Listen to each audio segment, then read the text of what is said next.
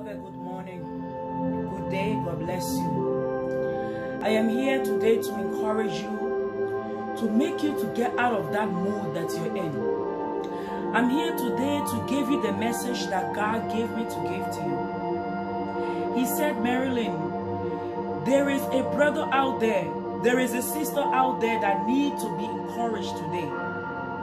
So he sent me to tell you today, at this hour, that sometimes it is okay for us to have somebody to push us a little bit. So we must look to God for that push that we need. We must ask God for the push that we need. It is not easy to get it, but it's very important that we look to the Father from where cometh our help to get this push that we need. Sometimes things appear to be against us, and it's okay. It's okay. Sometimes we feel like God has forgotten us. We feel that God does not care for us anymore. Sometimes we feel like God is not watching us anymore. We feel like He has taken His eyes from us. Do you feel that way? I know you do. I know you do sometimes. You feel that God has forgotten you. That you have been praying, you have been fasting, but you cannot seem to get a result. You cannot seem to know what is happening to you. He is actually watching you, my brother, my sister, my mother, my father at this time. He is actually looking at you. He's been looking at you. When you are a child of God, do not expect everything to be bed of roses. When you are a child of God, do not expect everything to be bed of roses. Do not expect that you will get up in a fine hotel with a BMW, somebody driving you every morning. You live in the luxury. That is what we expect, that when we are children of God, that this is what is to happen. But God is saying to you this day, this morning, that it is vice versa. He said, why? Because when God calls you, and when God calls me, He calls us to destiny and not ease. When God called me, He called you. He called you to a destiny call that you must answer. He did not call you so that you can live a luxurious life.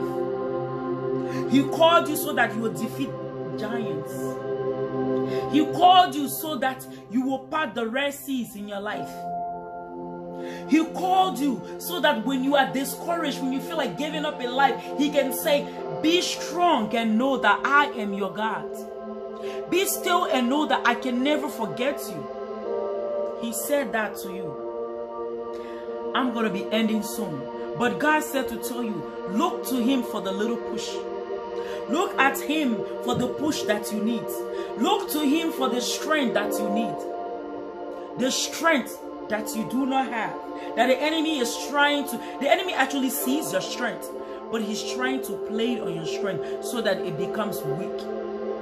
So I'm here today to tell you, you need to look at 3 courageous people so they can be motivating, so that they can be motivating your spiritual mind.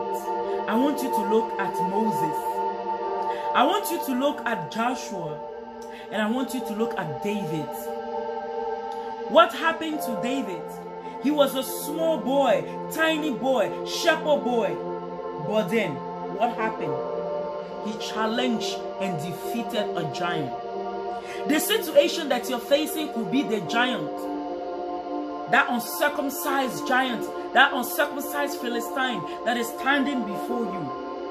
But God said, even though the Philistine come to you with sword and spear and javelin, you tell the Philistine that I come to you in the name of the Lord of hosts, in the name of the Most High God. And that giant, that situation, it will be removed. That's the push you need from God. What about Moses? He liberated the Israelites. They were in the forest. They were in the wilderness. But then God said that the armies are coming. He saw the army, Pharaoh's armies coming. He began to think, what will I do? How can I cross this Red Sea? We are defeated already. I need to give up. But God said to him, you stretch that staff and you will see the dry ground so that you and your people can cross. He did not believe it at first, but at the end he believed it. And when he stretched his route, when he stretched the staff, the Bible says the sea opened and there was dry ground. The miraculous work of God. What is that situation that looks like a Red Sea in front of you that God is not able to handle? He is able to handle it. He is able to part the Red Sea for your sake. He has already parted it. Okay? He has already parted it. I do not want you to be discouraged today. I do not want you to be feeling downhearted, because God has not forgotten you. The sea is the biggest water, and He opened it, and the people cross. You might be at a crossroad right now, but God still loves you. God still cares about you, and He's about to open the Red Sea. He's about to open the Red Sea. He's about to make you to cross over.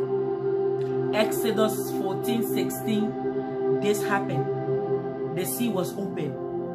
And Joshua, what happened with Joshua? In the book of Joshua 1:9, God said to Joshua, have I not commanded you to be strong and courageous? Have I not? Do not be afraid. Do not be discouraged. For the Lord your God will be with you wherever you go. Mama, Papa, this morning, this message is for you. Sister, brother, children, this message is for you. God said, look to Him for the push you need. God bless you. This is all I came to tell you today. Again, Minister Maryline, God bless you. God bless you.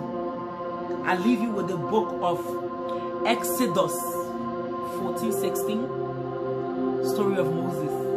I leave you with the book of Joshua 1:9, the story of Joshua.